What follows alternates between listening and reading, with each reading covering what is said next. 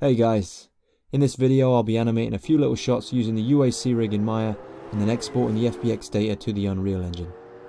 I'll be putting together a race scene that you see here, and this is using the free Automotive bridge map and free Automotive material pack found on the Unreal Marketplace.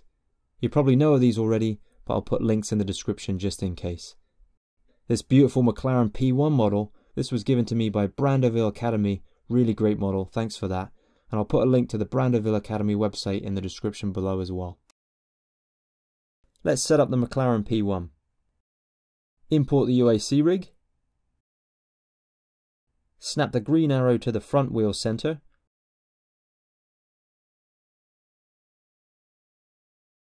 The red arrow to the rear wheel center.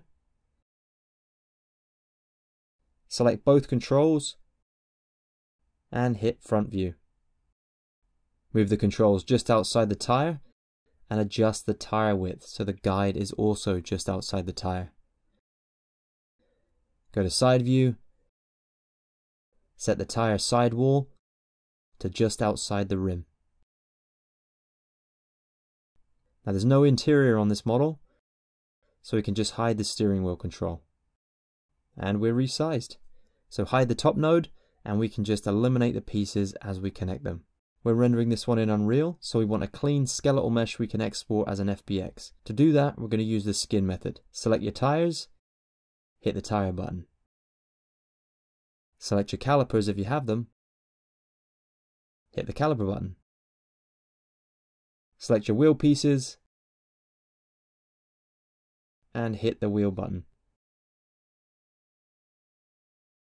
And finally, select the rest of your bits and hit the body button. This car is now rigged and ready to go. So let's give it a quick test. It drives. We can steer. And the tires are working.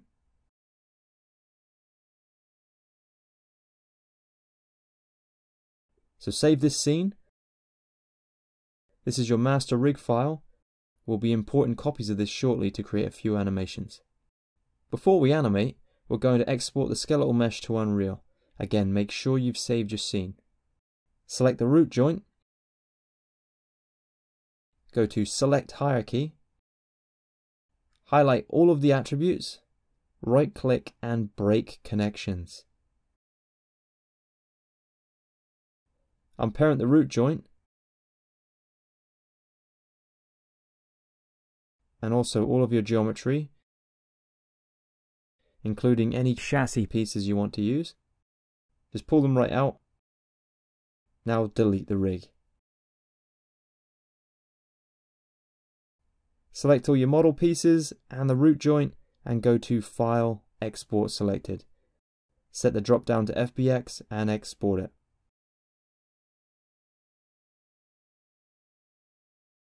Let's move to Unreal and bring it in. This is the free Automotive bridge map from the Unreal Marketplace. All I did was load it and nothing's been changed. I recommend creating a new directory in your content browser for you to import your skeletal mesh that you exported from Maya. So drag it on in, uncheck animation or it will bring in an empty animation file. Give it a moment.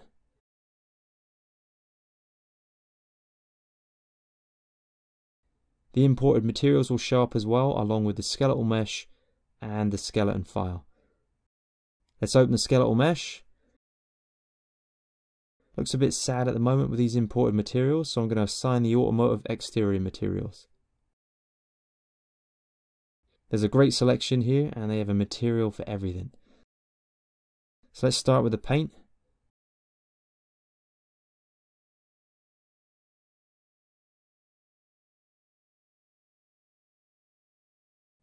Add the tires,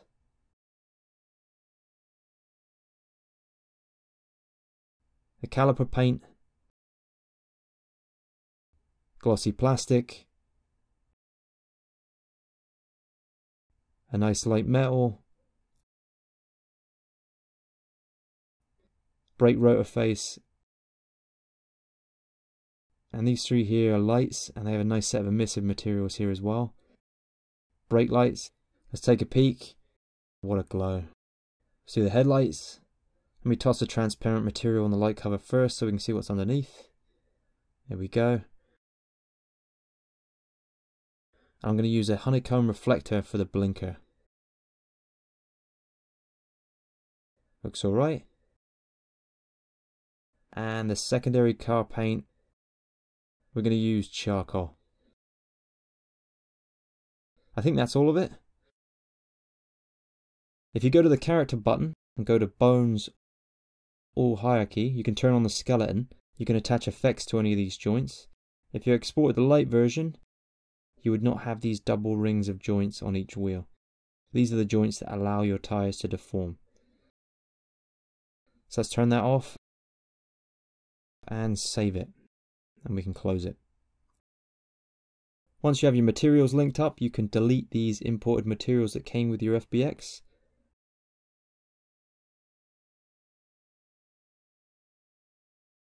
And that's it, your car's ready to go. So we can instance the car now into the map just by dragging it in. Let's take a quick look at it lit. And it looks like I missed one, of course I did. So let's open her back up again. The glass. And there it is. Let's drop on a tinted glass because we don't have an interior.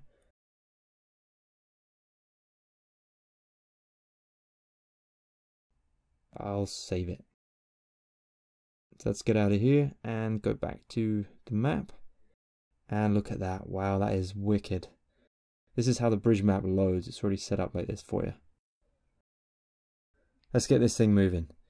I'm going to animate a little race scene. 5 cars driving along this bridge. So I think it's a good idea that we take this bridge and bring it into Maya so we've got a good guide. So to do that, select your pieces and go to File, Export Selected. We're going to name it, turn off collisions, and we don't need vertex colors, and export. Let's go back to Maya and bring it in.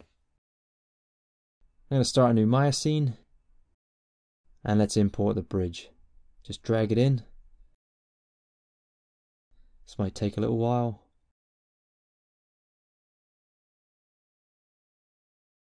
And there we go. Let's take a look at the road.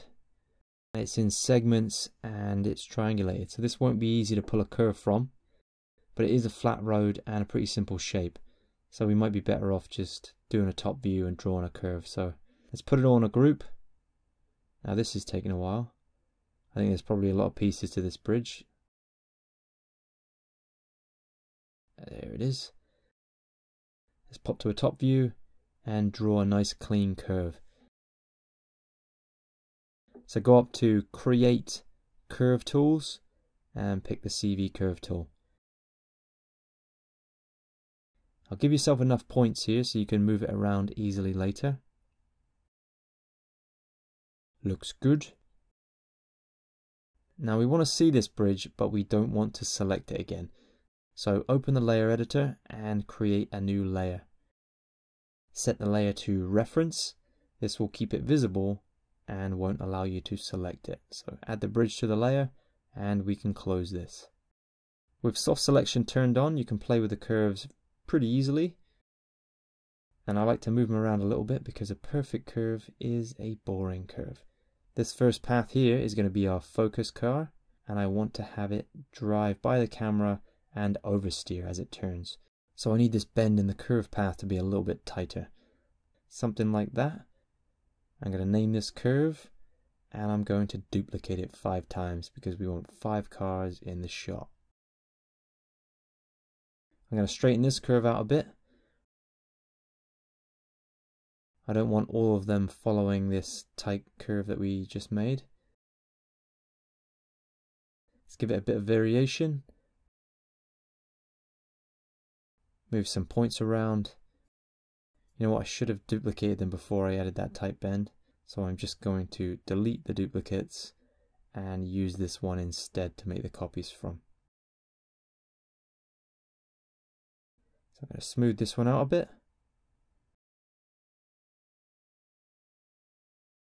Next one. Now it's just a matter of making each path a little different. They're all trying to win, so I would assume that they would be moving closer to the inside of this corner more than the outside.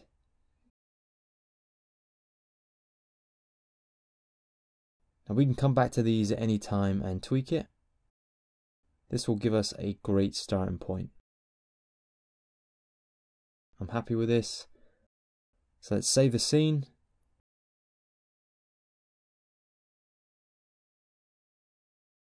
And we can bring in the rig car that we set up earlier. Give it a second to load in. And it looks like I left an empty group in there when I saved it. I'm just going to delete that. Let's frame up the car.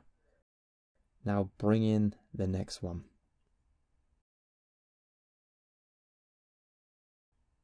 Number 3.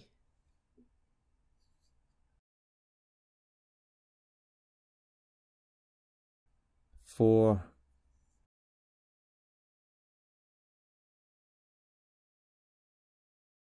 And number 5.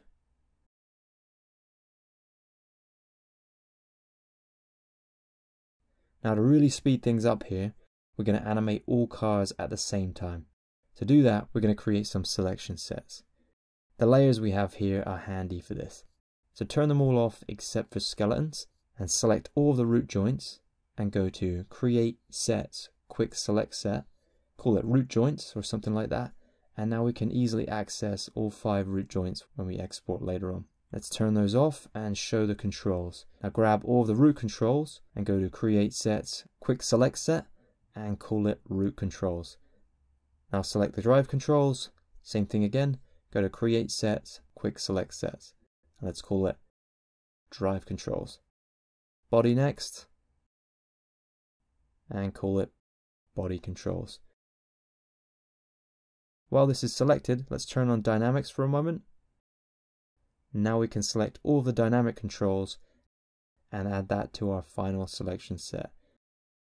And we'll call that Dynamic Controls. Let's go back and turn Dynamics off. And on the root control, let's turn on Proxy Mode. Let's turn the mesh layer back on. And now we can link each car to its own path. These selection sets will make things so much easier when we animate. So let's load the UAC Rig UI. And we have more than one rig in the scene, so we need to update the tool to let it know which car we're working on. And to do that, we just select the root control of the car you want to use and hit this long button along the top, and this will set it as the active rig. Now we can select our first curve and hit Add Curve Path. First one's done, and there it is at the start of the path. Now select your second route, set it as active. Now select your second curve and add the path. Third car, set it as active and add the path. Fourth, same thing, set it active and again add the path. And finally, the last one, set it active, and let's add the path. Now we can close this. There they are all lined up. Let's hide them all except for the first car. Select all of the drive controls, and we can easily do that with our selection set. So we're going to right click on it and hit Select Members. And now we have all of our car drive controls selected. So anything we do will affect all 5 cars at the same time. Key the path drive attribute at 0, and let's jump forward to 200 frames or so and drive the car down the path, and let's key it again. So let's play this and see how we're doing for timing.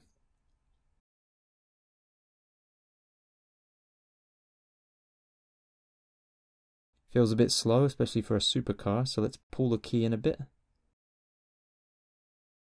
Let's play it. Better. Let's unhide the bridge and put together a decent camera angle.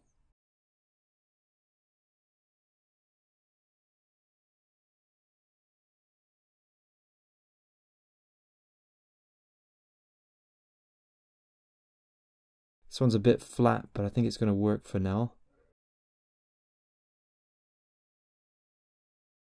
So let's unhide the cars.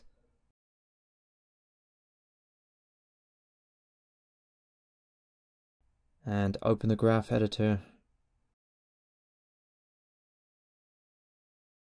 Offset these path drive keys so we can shift them about a bit and stagger the cars so they're not all on top of each other. We just want to shift them around and spread them out a bit. Alright, so let's take a look.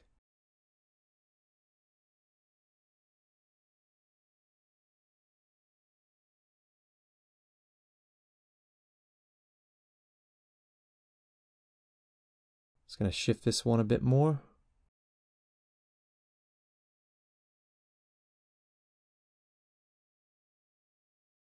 And let's set those curves to linear.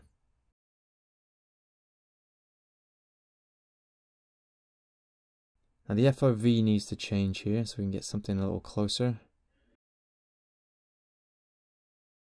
This scene is crying out for some tilt, so let's add that in. That's such a big change for something so simple. Get a little bit closer. And maybe a touch more tilt.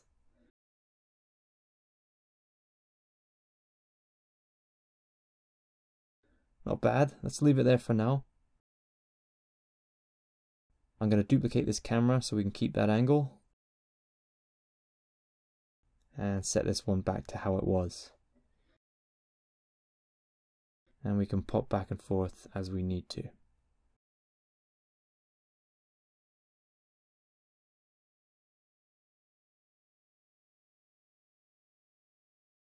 I'm going to make this a little bit tighter this turn.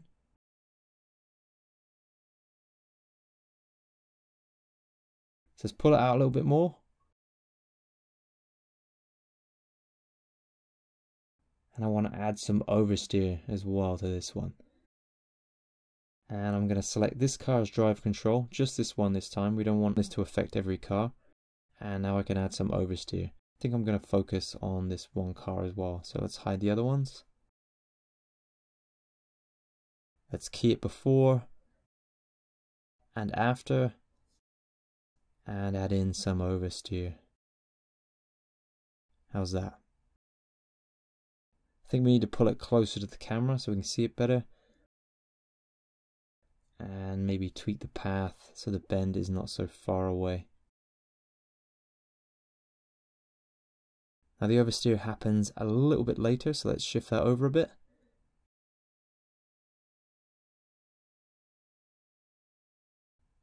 And I'm going to push it further, make it more dramatic.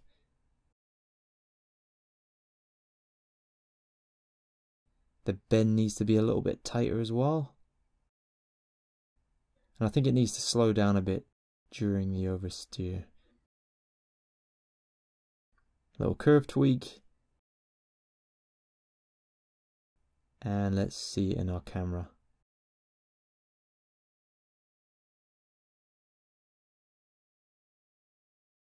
Let's make it start a tad earlier.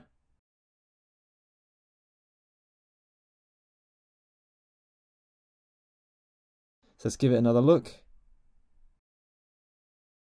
Nice and dramatic, I like it.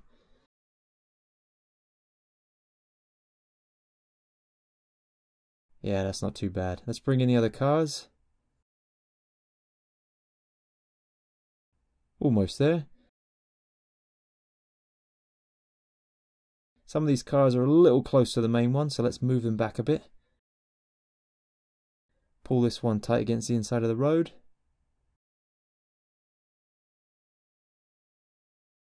Quick look at the camera.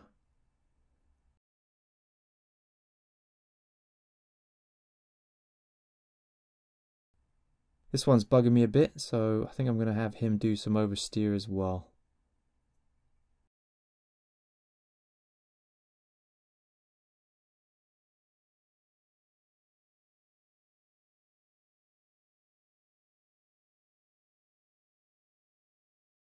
Couple of quick keys.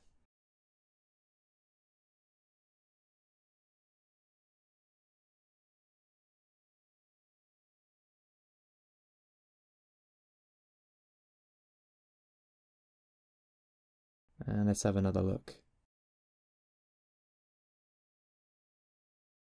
Yeah, time for a play blast. Let's bring in all the cars and let's hide the controls and play blast.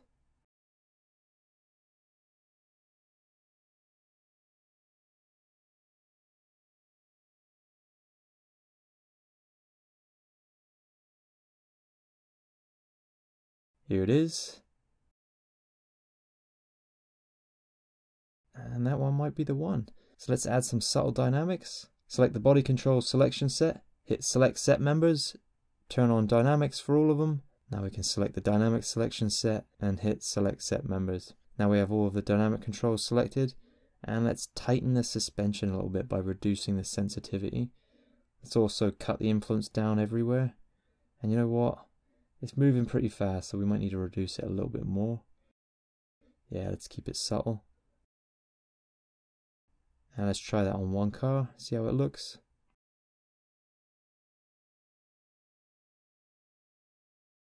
That looks fine. Let's check it on the oversteer car.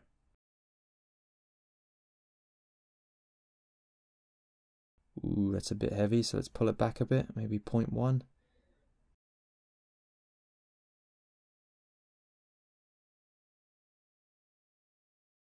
Yeah, that's better.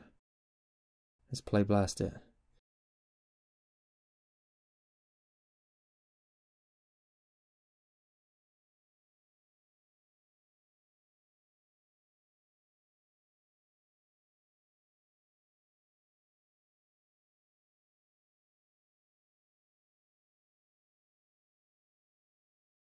Okay, that looks good except for the one at the back. That one looks a bit mental.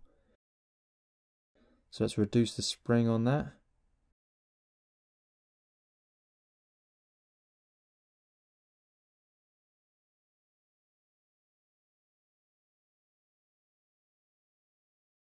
There we go.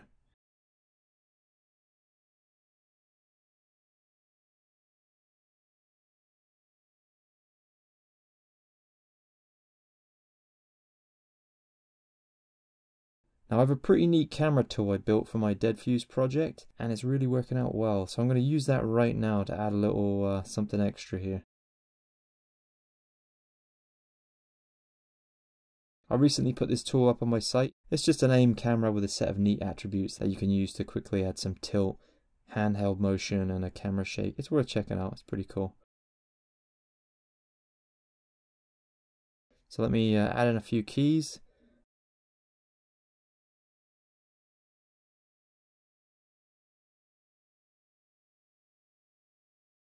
Move the target around a bit.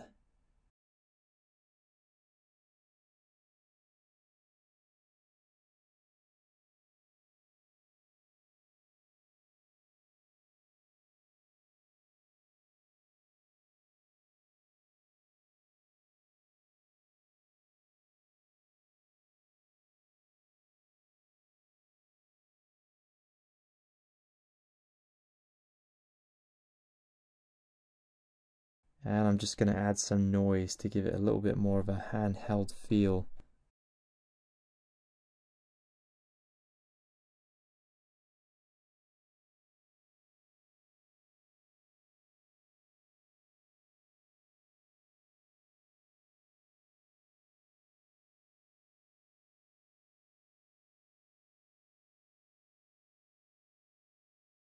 Let's crank it up. Let's watch it on one car so we can get a bit of frame rate. Good. Alright, let's turn on all the cars.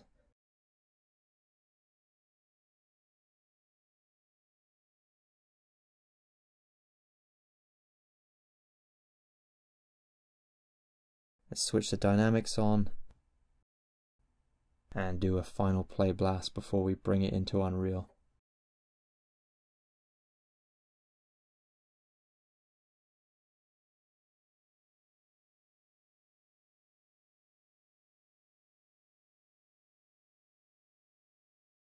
Right, let's do it.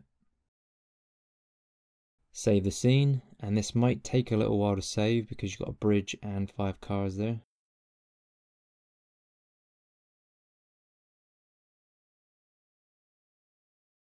Now let's grab the root joints of all 5 cars, and you can find them easily in the selection set we made earlier. Also grab the camera and let's bake the animation down. Go to Edit, Keys, Bake Simulation, and make sure Below is active. Hit Apply. You know what?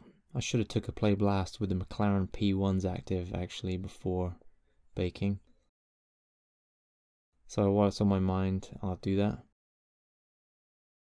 So let's wait for this to finish.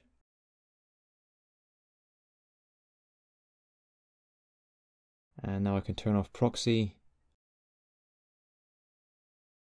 And let's blast that with the McLaren P1s active.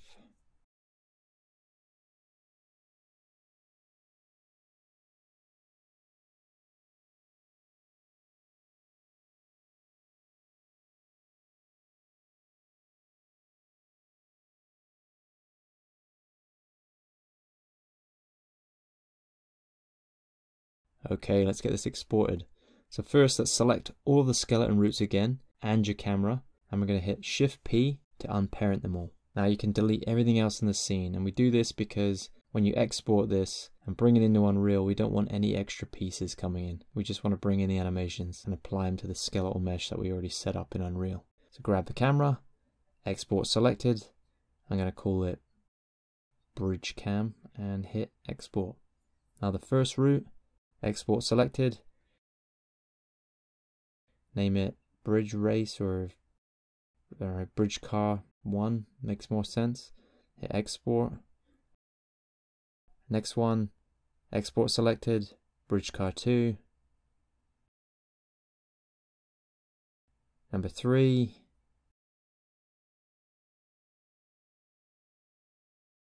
Four.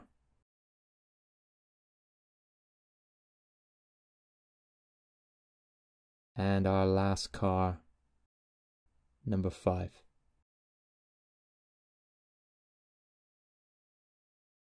Import the new animations to Unreal. Drag them in. Select the skeleton that we added earlier if it isn't already selected, and hit Import All. Give it a moment.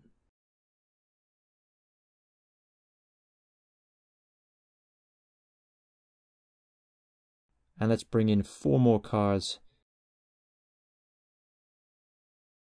and put them on our bridge.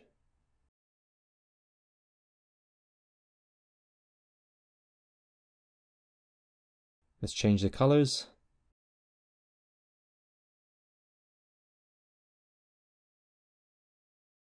Green. How about red for this one? Silver. And orange. This one can stay as is.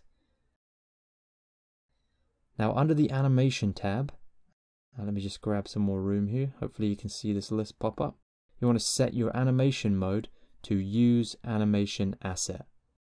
And use this drop down to select your new animation 1. Next one uses animation 2. Third one uses animation 3. Fourth car to animation 4. And finally number 5. Now we want to set our transforms to 0, 0, 0 for all of the cars. And this will put the cars in their correct position. So select all of them at once. And we want all zeros for location and rotation. Now if we zoom out here for a minute, when we offset the curves in Maya to stagger the cars, when we were doing that animation, we cause the cars to pop to the end of the curve because the motion loops. Now I was a bit lazy and I could have avoided this if I set a few keys, but this is a good thing to show you. If I play the animation here, we're only going to see the first car show up. Now Unreal optimizes distance, so because these cars are starting at the end of the curve, they won't show up in the camera. They're actually too far away unless we have them in the view at the same time when we hit play. So if I look over here, where most of the cars are, and press play, and then quickly look back, now we see all of the cars playing as we would expect. A little bit of an odd thing, and I'm sure you can tweak that with a distance setting somewhere, but just to let you know that's there. So let's stop that and bring in our camera. To do that, we're going to go to Cinematics, we're going to add a level sequencer and create a new one. I'm going to call this one Demo. We're going to double click the red box here, and you'll see the sequencer window.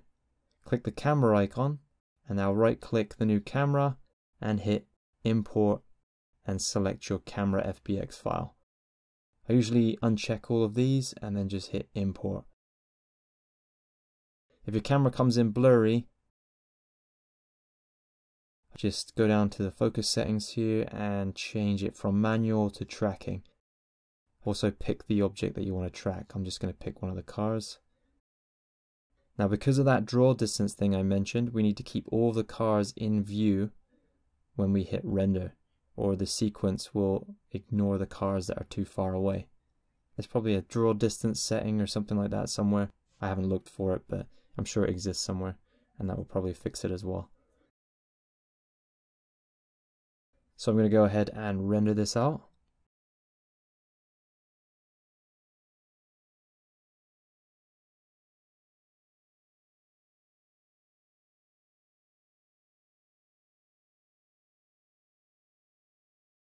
And here's the scene.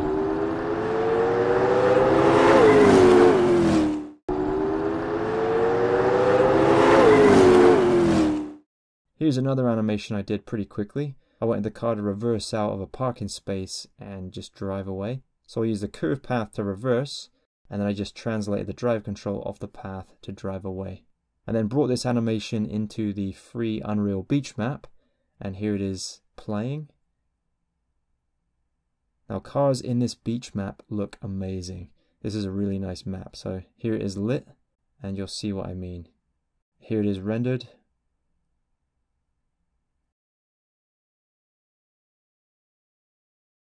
And here it is one more time. That is one beautiful car model and a beautiful map. Now before I sign off, version 2.3 is out now. It had 3 things changed. 1, there was a curve point update issue when you re-add curves that were previously removed. That's now fixed. The second thing was dynamic motion would jolt abruptly on a very tightly spiraled curve, or when the curves intersect at a tight proximity. So that's also fixed. And the third thing was a pretty fun request. Wait for it. There it is. You can now make your car fly. There's a new fly attribute on the drive control that adjusts all wheels at once.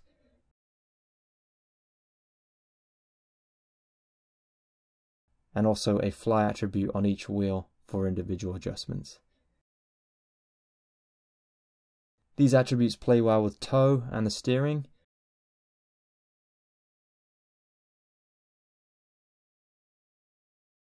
Although you might want to set your wheel multipliers to 0 if you want to stop the wheels spinning when the car moves around. There we go. That brings us to the end of the video.